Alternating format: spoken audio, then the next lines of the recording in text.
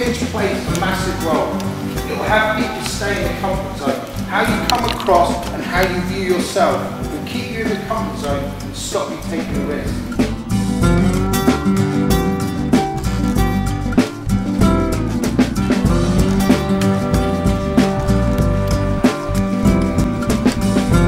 I'd wish that there'd been something like this at my own school because I was really shy when I was younger, and I'd only got my confidence now since I've come to uni.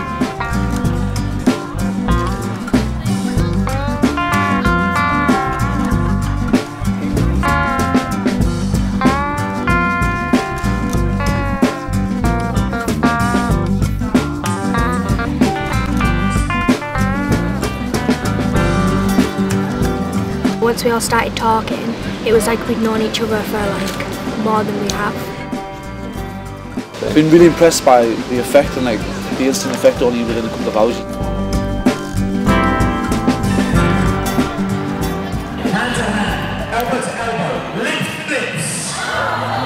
Watching that video, it makes me feel sad because people in our world are doing that, but they're putting their lives at risk. Moving away from your mates is the hardest thing in the world, but it's the most empowering thing in the world. And what you've achieved in that group is spectacular. It's been a complete eye-opener, and it's made myself, my colleagues, working with the children today, everybody's been thinking and doing so much reflection on themselves and their lives. It feels like they can belong at a place like this now. Wow. And I walked away from my family, my friends and everybody I know. The barriers of getting to uni can be overcome. And eventually I got myself to university, doing something I think is amazing. Yeah, you can get there, you can get to university. Today you have that great chance to stop thinking. If we've helped you decide that you need to make some changes in your life, would you please stand?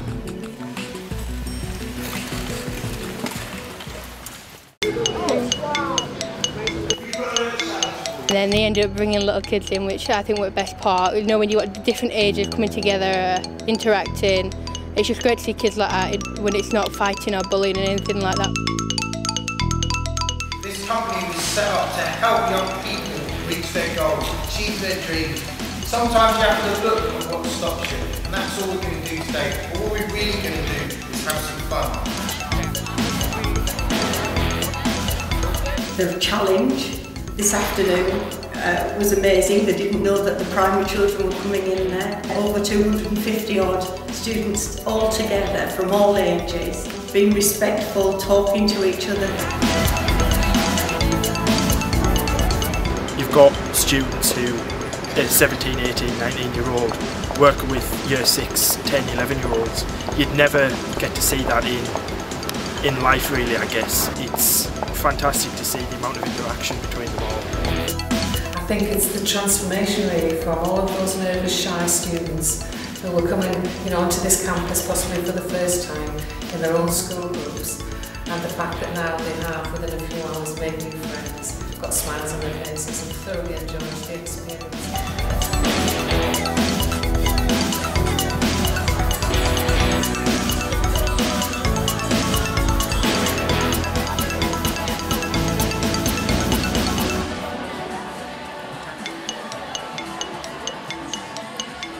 My name is Callum and I want to be an actor. And I want to be a nurse. My name is Owen and I want to be a footballer. I want to be a pop star. And I want to be a game designer. Who's met someone or made a new friend today? Wow, that's massive. To watch young people from primary, secondary, college and the university sector working together around a common theme of respect, the importance of the student voice, building confidence, supporting each other, I think it has just been marvellous. It felt good because instead of looking up to people, you're sort of looking down to teach them how to behave. I thought it was an absolutely brilliant day actually. Opened my eyes to a lot of the barriers to learning that kids come up against in school. And one thing I did realise was the impact it had on the whole room. There was a lot of young people in there today I was very, very proud of. I enjoyed the day because I met some new friends and I realised I should go in there. It was life-changing. They were inspiring. It's helped me realise who I really am and like what I want to do. So I made new friends. You just believe in yourself. It was fun and I made some new friends.